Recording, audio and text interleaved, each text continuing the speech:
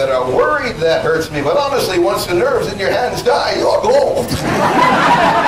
My favorite moment with that joke, I grabbed the wrong end of the torch, and a little boy shouts out, "Hey, that's fake fire!" And I'm like, "No way, the fire is real. I'm fictional."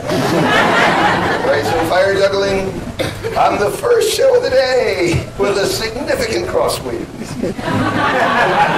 Boundless optimism and a mild hangover. What could go wrong? It's an interesting coincidence, people. The same day I decided to learn to juggle fire was the same day I decided I would look bitchin' without eyebrows. Let's skip it. Off we go then.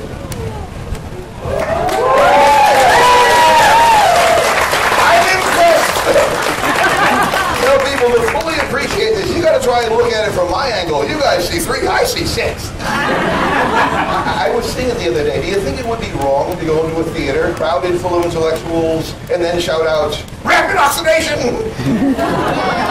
Some jokes you only do in college towns. What you're looking at right here are single turns.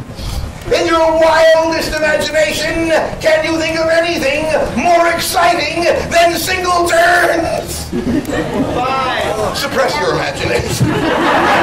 They got excited yesterday. They shouted out 2.5 turns, and my response was, "I will see you in hell." Double turns would look like this.